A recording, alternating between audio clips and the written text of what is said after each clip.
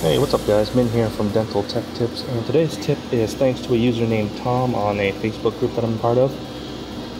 The issue that they're having is a little bit of white residue appearing at the margins when they're doing their crystallization firing. What that is a result of is the stabilization material that they're using is mixing with the glaze, and that creates this undesirable white residue at the margin.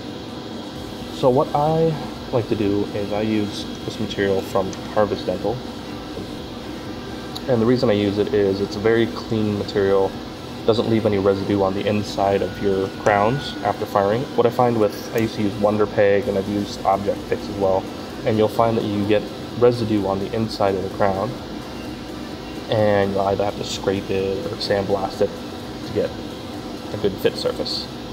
So this one burns out clean, and pretty much you can even blow it with compressed air and it'll all go away. So yeah, what I like to do is I've already glazed this crown here. Instead of using the spray glaze, what I do is I'll use this glaze paste and I'll apply it with a brush. What I find is you get a lot more control, and also at this point, if you want to, you can do some characterization on the occlusal and the cervical, incisal, transparency if you'd like. So once you've glazed it, what I do is I'll take a little bit of this, a little bit more than the size of a grain of rice, and I'll just kind of apply it to the inside of the crown.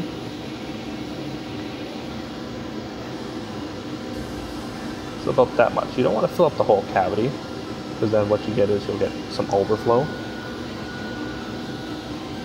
Then you get a peg.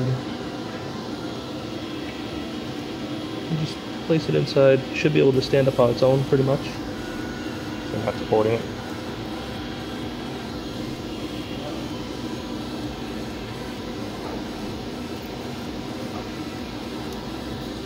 And then you place it on your firing tray.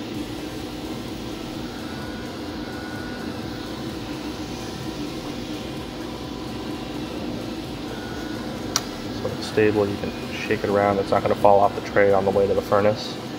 But yeah, that's all you put, because if you put any more than that, then you'll get some excess around the margin. It'll mix, and then you'll get that undesirable white residue. Alright, thanks for watching.